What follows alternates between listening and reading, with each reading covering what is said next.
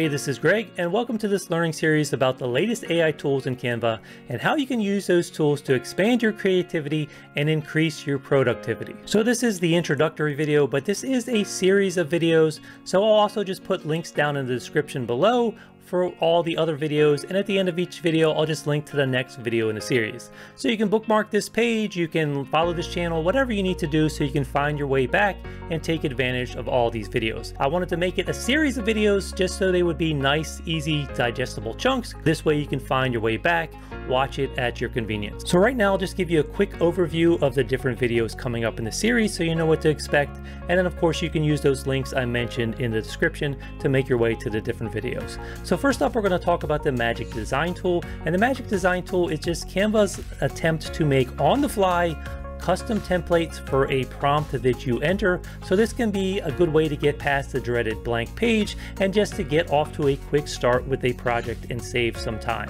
From there, we'll move on to talking about Canva's latest AI feature, and that is the Dream Lab. So the Dream Lab is an AI image generator powered by Leonardo AI. So we'll talk all about that. Where do you find it? How do you use it? How do you get the most out of it? And this is really the start of a 4-part video sequence where we talk all about AI image generation in Canva, because there still is a different text-to-image generator within the project interface. So what's the difference between this tool and the Dream Lab? We'll go over all that, and I'll give you some tips for really getting the most out of these tools so you really understand how you can start to create images in all sorts of different styles, and you can really start to figure out the types of images that are going to work for you, your brand, and your business. From there, we'll move on to talking about the Magic Studio tools for image editing. So what are these tools? Where do you find them? And then we'll just cover the basics of how you use them, but also how do you get the most out of them so you can start to do some more advanced editing.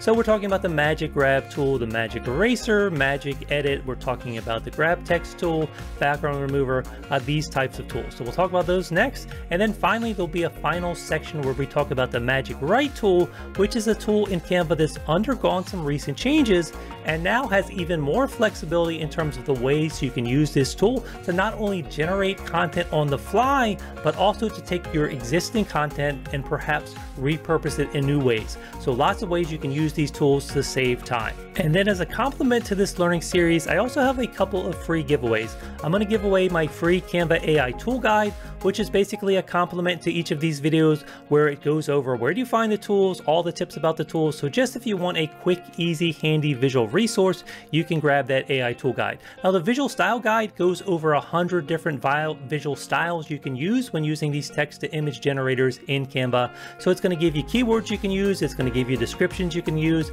it's going to show you a picture for an example of the style. So I've had people tell me this is something I should sell, but I'm giving this away free, and you can get all of this by just signing up for my email newsletter. So I will put a link in the description down below and probably in the first pinned comment down below on how you can sign up for my email newsletter and grab these freebies. So thanks for watching this intro. I hope you'll watch the full video series, and I hope you find it helpful. Feel free to share it with anybody else you think might find it helpful as well. And if you have any questions at all, just drop them in the video comments down below, and I'll get to as many of those as I can with any other information I have that might help you out. So thanks again. Thanks for watching. I'll see you soon.